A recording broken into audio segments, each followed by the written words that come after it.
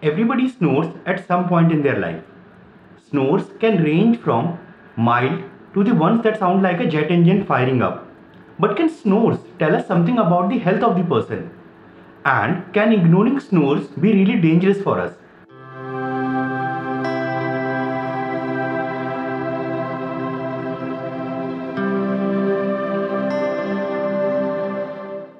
People have been using a lot of different remedies over the ages to cure snoring.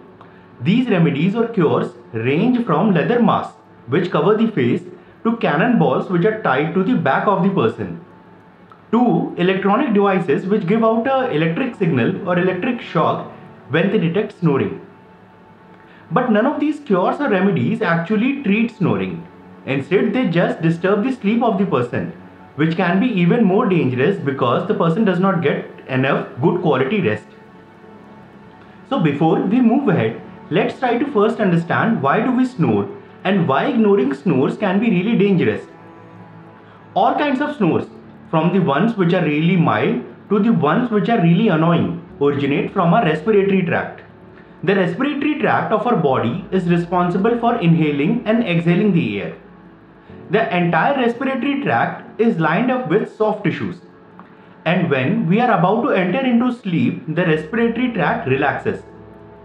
Because of this, the muscles of our respiratory tract tend to constrict, and because of this, the passageway of our respiratory tract becomes narrower. Now, once the passageway of our respiratory tract becomes narrow, the air pressure inside the respiratory tract increases because the air now has to pass through a narrower passage. Now, once the air starts moving inside this narrow passage, because of the increased air pressure, the soft tissues lining our respiratory tract start to vibrate. And this vibration causes snoring. More the vibration of soft tissues lining our respiratory tract, greater is the snoring. But all of this sounds normal. So when does snoring actually becomes a problem? Well, loud chronic snoring is a problem, and it is usually caused by obstructive sleep apnea. According to certain estimates, around 25% of the entire adult population of our earth suffers from snoring. And what's alarming is that almost 80% of this population is unaware of it, which can be really dangerous because snoring can actually lead to a lot of cardiovascular problems. Obstructive sleep apnea happens because the respiratory tract of our body gets obstructed by something external. This can be some muscle or some tissue of your body.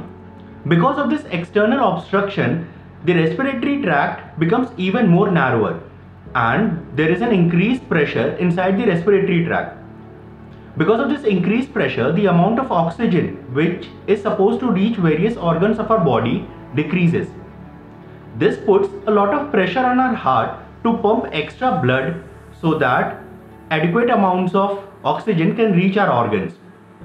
And this increased pressure can lead to a lot of cardiovascular problems. It can even lead to heart attacks. Obstructive sleep apnea can also lead to chronic fatigue and headaches because you are not able to get adequate amount of rest. But what actually causes sleep apnea? Well, there can be a number of factors which lead to obstructive sleep apnea. Features such as enlarged tongue, thicker neck or smaller jaw can all lead to obstructive sleep apnea. Along with this, certain other factors such as consumption of alcohol just before sleeping can also lead to obstructive sleep apnea because alcohol leads to excessive relaxation, because of which the muscles of our respiratory tract tend to constrict a lot more, leading to a bigger obstruction in the passage of air. Also, another major factor which leads to obstructive sleep apnea is weight gain. When the weight of a person increases quite a bit, then correspondingly the weight of their muscles and tissues and their size also increases.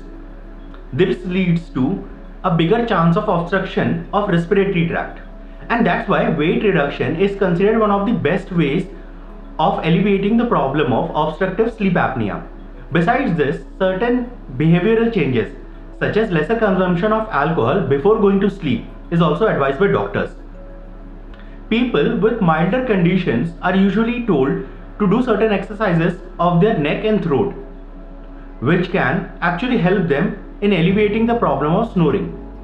But for people who have a more significant problem of snoring, certain devices which can pass a steady stream of pressurized air through the respiratory tract to keep it open, or even surgeries are recommended.